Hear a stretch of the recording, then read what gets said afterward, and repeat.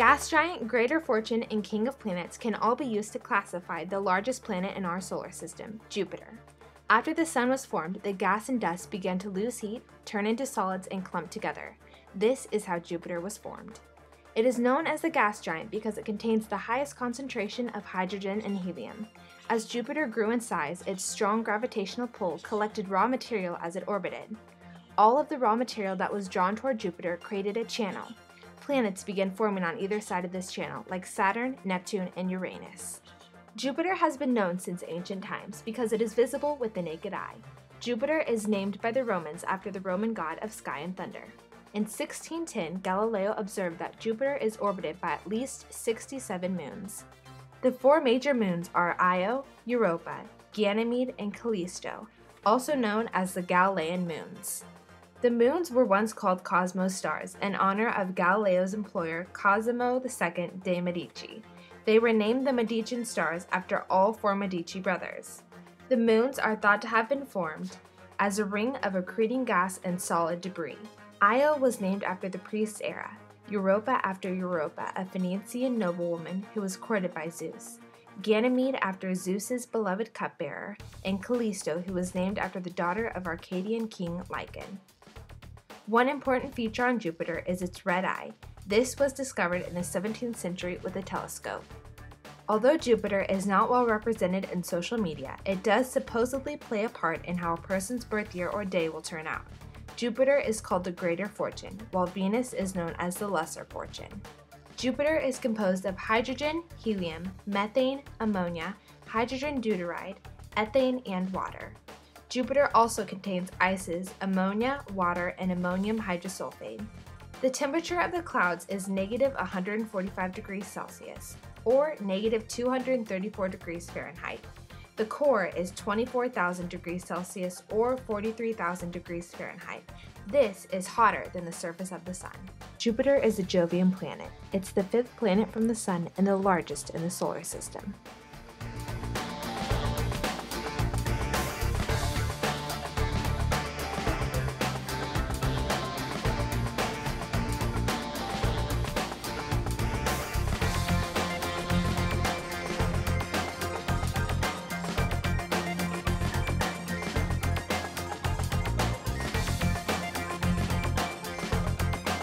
Jupiter is the 3rd brightest object in the night sky. It has been said that Jupiter and its moons are like a mini solar system.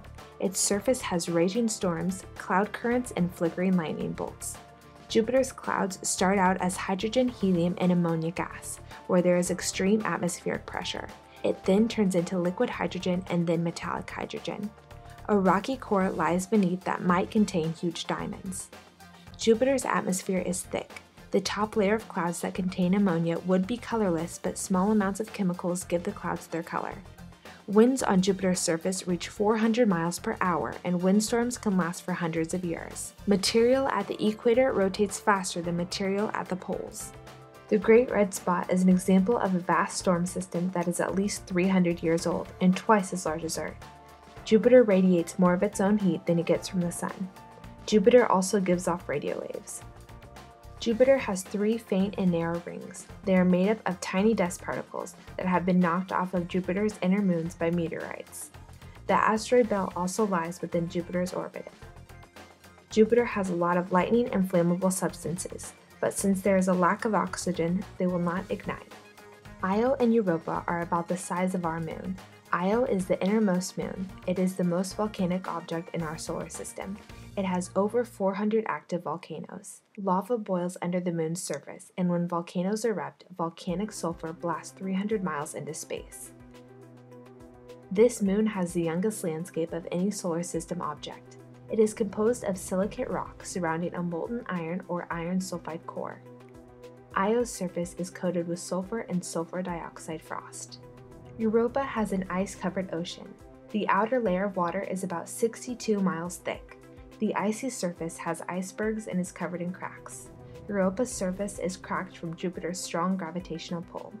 The core of Europa is most likely a metallic iron core. It is possible for extraterrestrial life to survive on Europa. Ganymede is the biggest moon in the solar system. It is larger than Mercury. Radiogenic heating in the moon is the current heat source. Ganymede has two surface types. Dark regions are heavily cratered. They are made up of clays and organic materials, and they make up 1/3 of the surface. Younger, lighter regions have grooves and ridges. Callisto is the outermost moon of the Galilean moons. It is the same size as Mercury and takes 7 days to complete one orbit. Callisto is one of the most heavily cratered objects in the solar system. Its surface has an ancient lithosphere of ice and rocky material. The surface can be divided into cratered plains, light, bright, dark, and smooth plains. Anytime a new crater hits, it usually erases an older one. Callisto is still scarred by ancient impact craters. The older the surface, the denser the crater population. The density of impact craters can help determine relative ages of items on Callisto's surface. Most of Jupiter's collected information is possible because of space exploration. No spaceship will ever land on Jupiter because there is no land and the pressure would crush the spacecraft, but flybys still gather important information. In 1973, probe Pioneer 10 was the first spacecraft to fly by Jupiter.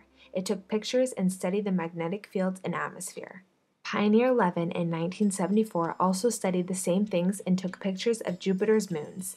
Then in 1979, NASA launched Voyager 1 and 2. They took thousands of images, discovered new moons, active volcanoes on Io, and Jupiter's rings. Orbiter Ulysses flew by in 1992.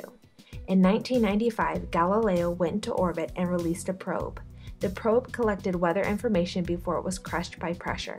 In 2003, Galileo collected evidence that under Europa's ice is liquid water. Cassini flew by in 2000 and took pictures. Then in 2003, cameras and astronomers in Hawaii discovered 23 new moons. Upcoming missions might include collected information about Jupiter's water amount and what's beneath Europa's icy surface.